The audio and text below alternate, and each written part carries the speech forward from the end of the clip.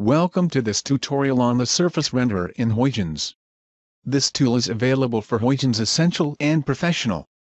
The Huygens Surface Renderer is a powerful 3D visualization tool that enables the visualization of isosurfaces of volumes. In the Huygens software, in this case Professional and Night Theme mode, we open and select the image we want to visualize. Right-click on the image and go to View, and select Surface Renderer to open the Surface Renderer. Now the Surface Renderer window will pop up. Within the window you see a large view of the object. First we are going to adjust the color of channel 0 because this is the blue channel. You can find the option to change the color range next to the data channel selection in the Object Segmentation panel.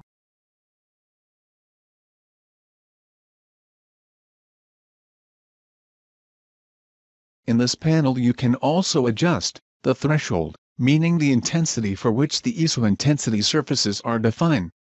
The seed, only objects with an intensity higher than the seed level remain, while the rest are discarded. The garbage volume, volumes that contain less voxels than defined parameter will not be rendered. This is useful for rendering only significant objects in noisy images. Transparency and brightness of the selected pipe. In total 3 render pipes allow us to define 3 parameters that can be applied onto the same or to different data channels. Now we are going to select a different channel in the second pipe. We select channel 1 and leave the color and the other parameters as they are. We are also going to add a different channel in the third pipe.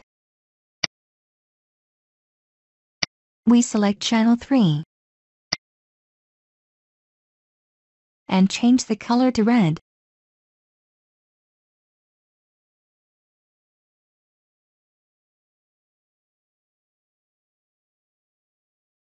Within the window you can adjust the magnification by using the zoom slider or by using the scroll wheel. The viewpoint can be adjusted by moving the tilt and twist sliders or by dragging the mouse pointer on the large view. Or you can enter the twist or tilt value by clicking on the buttons and enter the wanted twist or tilt in degrees. You can use the middle mouse button to pan the center of the projection. Adjust to view as satisfactory. In the Options menu you can find some option about quality and size of the rendered object as well as enable or disable the bounding box, scale bar and SVI logo. The animation options can be used for creating a simple movie of the render.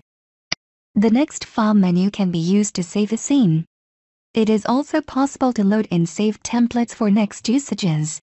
Like mentioned earlier, it is possible to generate a simple movie in the renderer. Under the Movie tab you set a first and last scene and click the Create Animation button in the bottom right corner of the window. You can change some basic settings like amount of frames and frame rate. In order to create more sophisticated movie, please see the Huygens Movie Maker tool.